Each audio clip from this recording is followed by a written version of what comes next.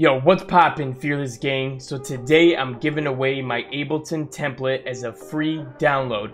But before you go ahead and grab that and skip over this tutorial, really quick, there's a couple steps that you're gonna wanna follow so that you can get it set up correctly and you don't have a bunch of errors on your computer. So let's jump into that really quick.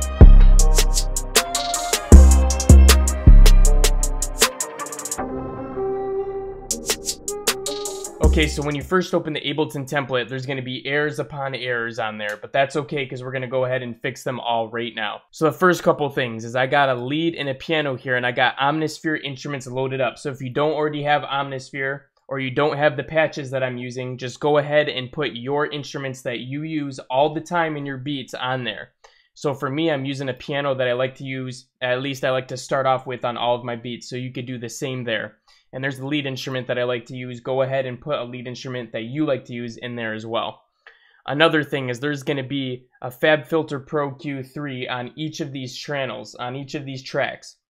Okay, so you can go ahead and replace that with the Ableton EQ or whatever VST plugin EQ that you like. So I basically put the EQ on every single one of these tracks in here, so you'll go ahead and have to replace each one of those. All right, so next, you're going to have a bass. I have a bass instrument here, a channel set up for a bass. So if you have a bass that you like to use, go ahead and set that up there.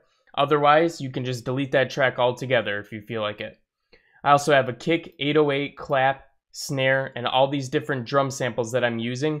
You're going to go ahead and want to replace those with samples that you like the most. So pick out your best 808, pick out your best kick, your clap, all that stuff, and go ahead and pre-save them in here.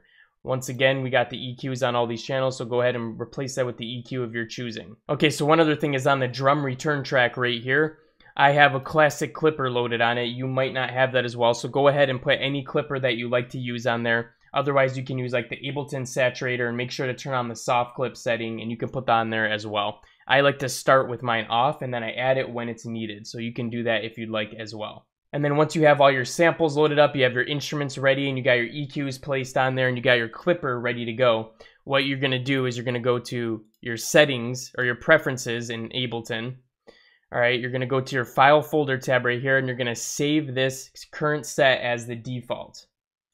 All right, and if you have any questions or you're wondering how I set up my template, I'll put a link to the video right here where I described how I made the template, and then you'll see why I routed all these things to these different tracks and why I did what I did. Besides that, guys, I dropped my Scales MIDI kit, so there'll be a link in the description for that as well, so you can go ahead and cop that for free as well, and then you'll have the different scales that I'm using. Other than that, I hope you guys had a fantastic weekend, and I'll be catching you guys again in the next one. Peace out.